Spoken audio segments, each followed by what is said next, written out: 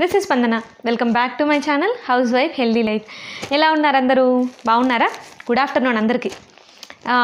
ఇప్పుడు ఏదో నైట్ అయిపోయింది, నేనేమో మీకు గుడ్ ఆఫ్టర్నూన్ చెప్తున్నాను. చూసారా, ఏమిటో అబద్ధాలు చెప్పాల్సి వస్తుంది. యాక్చువల్లీ ఈ వీడియో రేపు మధ్యాహ్నం వస్తుంది కాబట్టి నేను గుడ్ ఆఫ్టర్నూన్ చెప్పాను అనమాట. సో నిన్న వీడియోలో నేను కొన్ని విషయాలు చెప్పాను. ఆ విషయం గురించి ఏమైనా ఆలోచించారా? అంటే నా ఛానల్కి వేరే నేమ్ పెట్టడానికి మీ సజెషన్ అడిగాను కదా, మరి ఎంతమంది ఆలోచించి పెట్టారు? వాళ్ళు తప్పకుండా కామెంట్ బాక్స్లో కామెంట్ చేయండి. సో నేను అందరివి చూసి మన ఛానల్కి ఏది యాప్ట్ అవుతుందో తెలుసుకుని దాన్ని ఆ పేరు పెట్టేస్తాను. మన ఛానల్కి నేమ్ పెట్టడం ఏమో, కానీ నేను హౌస్ వైఫ్ హెల్దీ లైఫ్ అని ఫైనలైజ్ చేయడానికే చాలా తలగొక్కున్నాను. ఇప్పుడు అసలు ఆలోచించాలని కూడా అనిపించట్లేదు. బాగా యాప్ట్ అయిన నేమ్ పెట్టేశాను కదా, ఎలాగా అని. సో అపార్ట్ ఫ్రమ్ దట్, నేను నిన్ననే చెప్పాను, ఒక స్నాక్ ఐటెం చేయబోతున్నాను. అది బాగా కుదిరితే పోస్ట్ చేస్తాను అని. బాగా కుదరడం కాదండి, ఎగ్జాక్ట్గా హల్దీరామ్ టేస్టే వచ్చింది. నేను ఈరోజు చూపించబోయే రెసిపీ ఏంటంటే హల్దీరామ్ పల్లి పకోడా అనమాట. సో ఈ పల్లి పకోడా నేను చాలాసార్లు, అంటే 3 times ఎక్స్పెరిమెంట్ చేస్తే ఆ 3 times ఫెయిల్ అయ్యాను. ఒకసారి ఏమో అసలు బాగా ఎక్కువ ఆయిల్ పీల్చేసుకున్నాయి, ఒకసారి ఏమో బాగా మెత్తగా వచ్చేసాయి, ఇంకోసారి ఇంకొకలాగా చెడిపోయాయి అనమాట. సో ఆ 3 ఎక్స్పెరిమెంట్లోంచి నేను తెలుసుకున్నాను. ఫస్ట్ టైం చేసినప్పుడు అనిపించింది ఓహో ఇలా చేయకూడదు అనేసి. సెకండ్ టైం అనిపించింది ఇలా చేస్తే ఇలా అవుతుంది అనమాట. థర్డ్ టైం అనిపించింది ఇంకా మనం ఫెయిల్ అయ్యే ఛాన్స్ లేదు, పర్ఫెక్ట్గా వచ్చేసింది అనిపించింది అనమాట. అందుకే నేను అసలు ఆలోచించకుండా కెమెరాతో షూట్ చేసుకుంటూ నీట్గా ఎక్స్ప్లెయిన్ చేసుకుంటూ మరి చెప్పేశాను అనమాట. నేను చేసిన ఆ 3 మిస్టేక్స్ మీరు చేయకుండా ఆ ఇన్స్ట్రక్షన్స్ అన్నీ ఎలా చేస్తే మనకు బాగా క్రిస్పీగా స్పైసీగా వస్తాయో, ఇంకా ఎలా చేస్తే మనకు అసలు మొత్తం పాడైపోతుందో, ఎలా చేయాలో ఎలా చేయకూడదో నీట్గా ఈ వీడియోలో ఎక్స్ప్లెయిన్ చేశాను అనమాట నేను. సో వీడియో మొత్తం పూర్తిగా ఎండ్ అయ్యేదాకా కూడా ఈ వీడియో ఫాలో అవ్వండి. ఖచ్చితంగా మీకు ఇది పర్ఫెక్ట్గా వస్తుందన్నమాట. అంటే సేమ్ హల్దీరామ్ టేస్ట్ లాగే వస్తుంది. నేను మెజర్మెంట్స్ కూడా కరెక్ట్గా ఇచ్చాను కాబట్టి మీరు డౌటే పడాల్సిన అవసరం లేదండి, హ్యాపీగా చేసేసుకోవచ్చు. ఇప్పుడు మీరు ఈ వీడియో ఆఫ్టర్నూన్ చూస్తున్నారు కాబట్టి మీరు ఆలోచించకుండా, ఇప్పుడు 2 o'clock అయింది కాబట్టి 4 o'clock అంతా మీరు వెంటనే చేసేసుకోవచ్చు. ఎందుకంటే ఇంట్లో ఉండే ఐటమ్సే మనకు అన్నీ బయట నుంచి తెచ్చుకోవాల్సిన అవసరం లేనే లేదు. మనకు ఇంట్లో ఉండే ఉప్పు, కారం, శనగపిండి ఇలాంటి వాటితోనే చేశాను అనమాట. సో ఇప్పుడు మనం వీడియోలోకి వెళ్ళబోయే ముందు నా ఛానల్లో వీడియోస్ మీకు నచ్చితే తప్పకుండా లైక్ చేయండి, మీ ఫ్రెండ్స్తో షేర్ చేయండి, వాళ్ళని కూడా సబ్స్క్రైబ్ చేసుకోమని చెప్పండి. మీరు కూడా సబ్స్క్రైబ్ చేసుకోండి. సబ్స్క్రైబ్ చేసుకుని పక్కనున్న బెల్ ఐకాన్ క్లిక్ చేసి ఆల్ అనే ఆప్షన్ చూస్ చేసుకోవడం మాత్రం మర్చిపోవద్దు. అలా ఆల్ అనే ఆప్షన్ చూస్ చేసుకోకపోతే నా వీడియోస్ పెట్టిన వెంటనే మీకు రావన్నమాట. So let's start the video. ఇవి మన పల్లి పకోడీకి కావాల్సిన పదార్థాలు అనమాట. నేనైతే ఈ కప్పులో 1/2 కప్పు వరకు వేరుశనగకాయలు తీసుకుంటున్నానండి.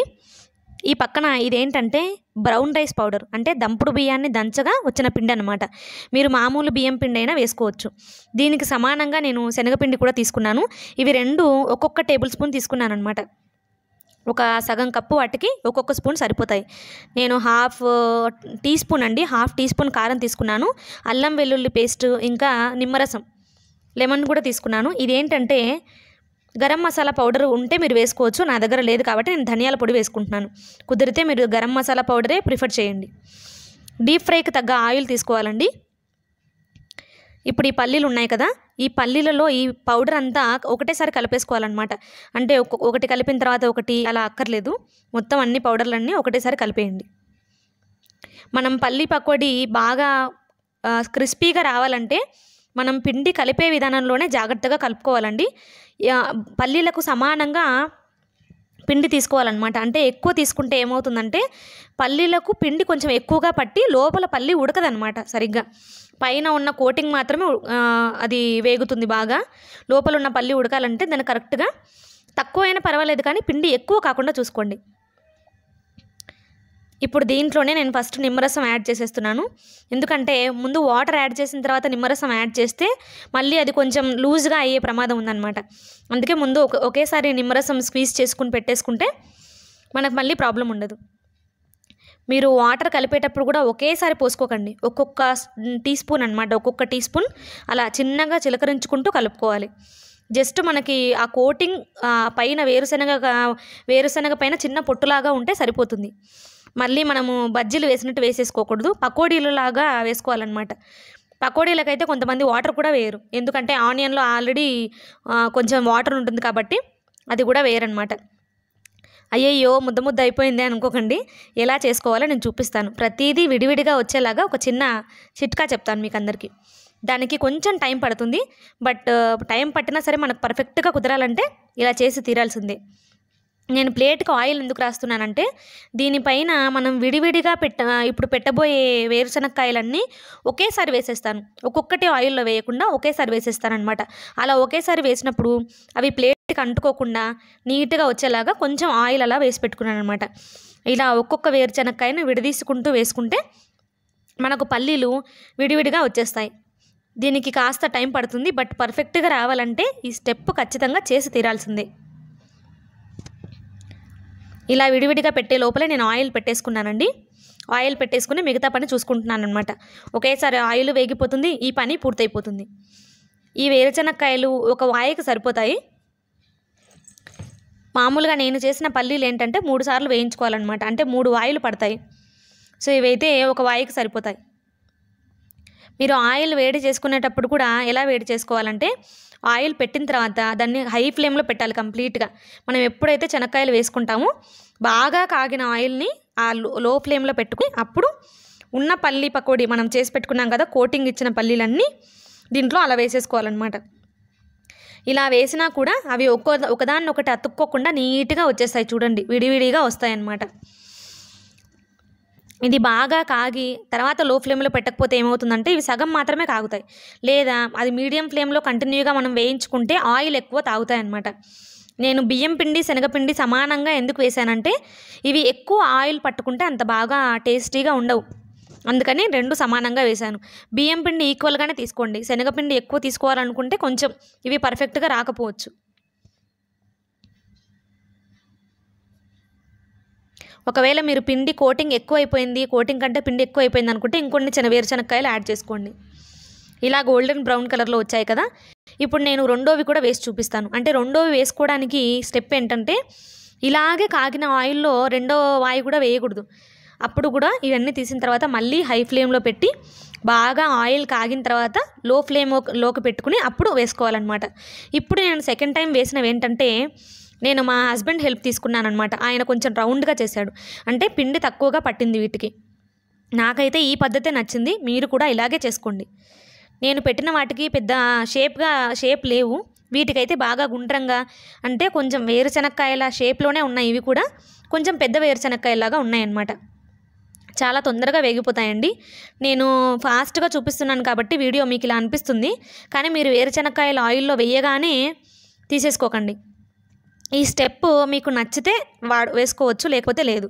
కానీ మంచి టేస్ట్ రావాలంటే మాత్రం ఈ స్టెప్ ఖచ్చితంగా ఫాలో అవ్వాలి. నేను ఈ మిక్చర్లో వేసింది ఏంటంటే కారం, ఉప్పు, మసాలా, ఇంకా కరివేపాకు తుంచుకుని వేసుకున్నాను. మీరు కావాలంటే మిక్సీలో వేసుకోండి. నేను మిక్సీ జార్లో వేసుకోకుండా జస్ట్ అలా తుంచుకున్నాను. ఆయిల్ కూడా జస్ట్ కారానికి ఎంత ఆయిల్ పడుతుందో అంతే. అంటే 1 టీ స్పూన్లో సగమైనా వేసుకోండి. 1 టీ స్పూన్లో సగం వేసుకున్నా సరిపోతుంది. ఇలా మన పల్లి పకోడీ వేసిన వెంటనే గబగబా కలిపేయాలన్నమాట. ఎందుకంటే స్లోగా కలిపామనుకోండి ఆయిల్ వేడెక్కిన తర్వాత కారం మాడిపోవచ్చు. లేదా ఈ కోటింగ్ కొన్ని వేరుశనక్కాయలకు అంటే కొన్ని పల్లి పకోడీకి మాత్రమే పట్టి మిగతా వాటికి పట్టకుండా అయిపోవచ్చు అనమాట. అందుకనే ఈ పల్లీలు వేయగానే గబగబా తిప్పుకోవాలన్నమాట. సర్వింగ్ బౌల్లోకి తీసుకుంటే ఇలా ఉన్నాయి. మీకు కలర్ చూపించాలని నేను ఇలా సర్వింగ్ బౌల్లో నీట్గా సెట్ చేశానండి. చూసారా, ఇలా ఉన్నాయన్నమాట. ఒక్కొక్కటి కొంచెం ముదురు రంగులోనే వచ్చాయి. చూసారా, ఇలా ఉన్నాయి. అయ్యో పడిపోయింది. ఇంకోటి చూపిస్తూ ఉండండి.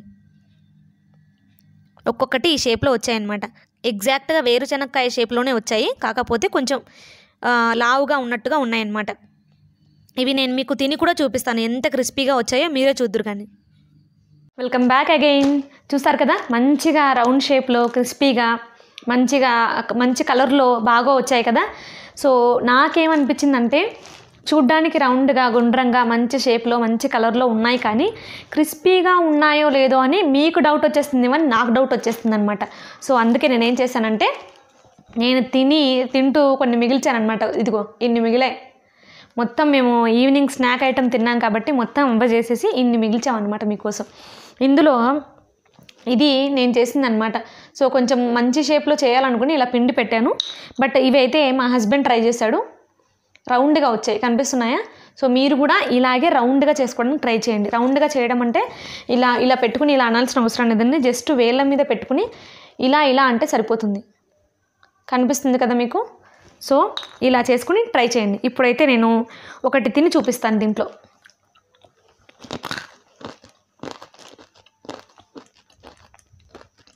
తెలుస్తున్నాయా?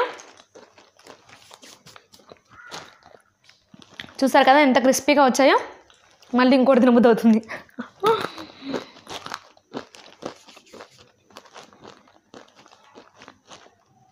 ఎండింగ్లో మాత్రం మంచి మసాలా ఘాట్ వస్తుందండి. నాకు ఇంకా ఏమనిపిస్తుందంటే యాక్చువల్లీ ఇది ఎవరికైనా సరిపోతుంది ఈ ఘాటు.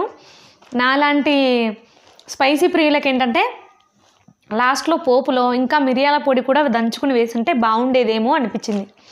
మీరు మాత్రం మీకు నిజంగా స్పైసీ కావాలనుకుంటే ఇలాగే ట్రై చేయండి. నేను పోపు వేయకుండా కూడా ఎలా ఉంటాయో చూపించాను కదా. సో పోపు వేయకుండా కూడా బాగుంటాయి, కానీ పోపు వేస్తే మాత్రం దాని టేస్ట్ అల్టిమేట్గా ఉంటుందన్నమాట.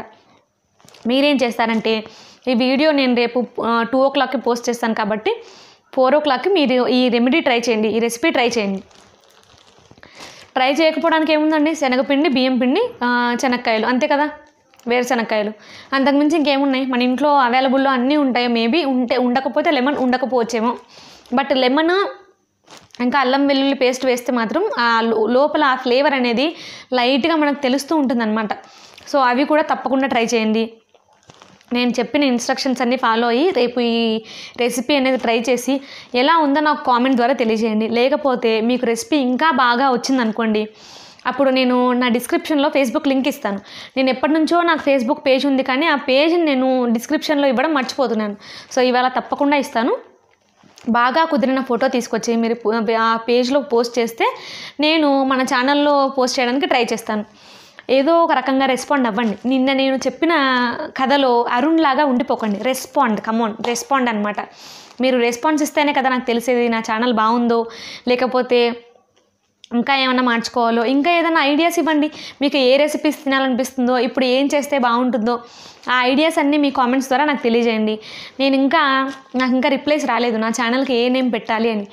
మీరు సజెస్ట్ చేస్తే నాకు కొంచెం హెల్ప్ఫుల్గా ఉంటుంది. ఎందుకంటే నేను ఆల్రెడీ 2 days కష్టపడి యాప్ట్ అయ్యే నేమ్ పెట్టాను. మళ్ళీ ఇంకొక నేమ్కి నాకు ఎందుకో మైండ్ చేంజ్ అవ్వట్లేదు అనమాట. ఇదే పేరు కంటిన్యూ చేస్తే బాగుంటుంది అనిపిస్తుంది. సో మీరు కూడా ఏదో ఒకటి ఆలోచించి మీకు తెలిసిన, అంటే మీకు యాప్ట్ అవుతుంది, ఈ నేమ్ అయితే బాగుంటుంది స్పందన అని సజెస్ట్ చేస్తే నేను హ్యాపీగా ఫీల్ అవుతానన్నమాట. సో ఈ రెసిపీ ట్రై చేసి పోస్ట్ చేయడం కానీ కామెంట్ చేయడం కానీ మర్చిపోవద్దు. నా వీడియోస్ మీకు నచ్చితే, ఇన్ఫర్మేటివ్గా అనిపిస్తే తప్పకుండా లైక్ చేయండి. మీ ఫ్రెండ్స్తో షేర్ చేసుకోండి. వాళ్ళని కూడా సబ్స్క్రైబ్ చేసుకోమని చెప్పండి. మీరు కూడా సబ్స్క్రైబ్ చేసుకోండి. సబ్స్క్రైబ్ చేసుకుని ఆ పక్కనున్న బెల్ ఐకాన్ క్లిక్ చేసి ఆల్ అనే ఆప్షన్ చూస్ చేసుకోండి. అప్పుడే నా వీడియో అప్డేట్స్ అనేవి ఇలా వీడియో పెట్టగానే అలా మీకు వచ్చేస్తాయి అన్నమాట. Okay, bye bye.